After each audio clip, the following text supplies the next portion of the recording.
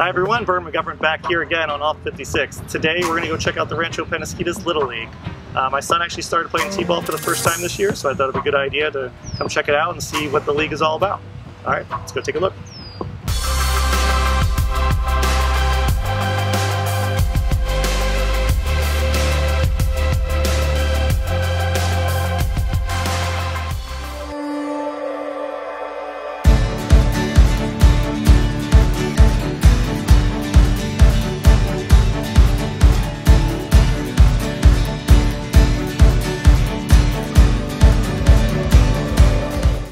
My name is Mark Scelfo. I'm the current president of Rancho Penasquitos Little League.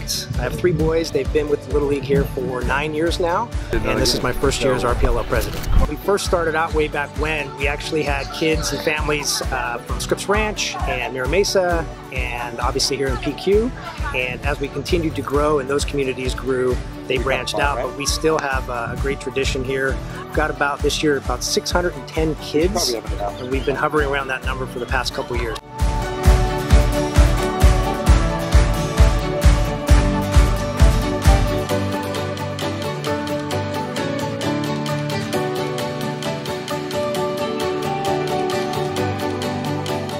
You can get them involved, the better, because skills develop over a period of time. And we have kids that are in our league as young as 4 years old, and they play up until they're 14, and in some cases 15. So I think the number one thing is obviously lifelong friendships, learnings about teamwork, attitude, coming back from adversity, right? These kids take it hard when they lose. When you're 10 years old, there's nothing you want to do more than win a baseball game, and if you lose, it's crushing for about 5 minutes, but then they typically go to the snack bar, get some food. So it's good to see that they have that bounce back mentality, but I really think it's really about the community. This is a fantastic community. Our board has 35 members on it. I like to joke that people come to Canyonside Park and sometimes may just assume that just Little League just takes care of itself, but we have a lot of volunteers. Everybody on the board is a volunteer position, so we're always looking for help. I'm going to put that plug in there, but really just about community and lifelong memories of Little League baseball that I still have from when I was a kid.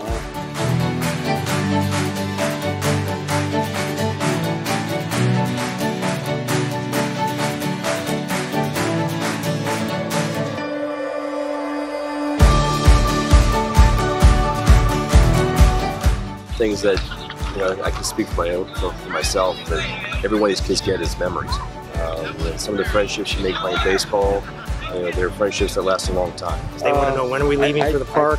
When can I get dressed? When do I put my uniform on? And I had that same memory. I would lay my uniform out the night before when I was a kid. So baseball's always been my favorite sport, and I have great memories of my Little League days. And I'm in the thick of it right now, and I'll be sad when it's over.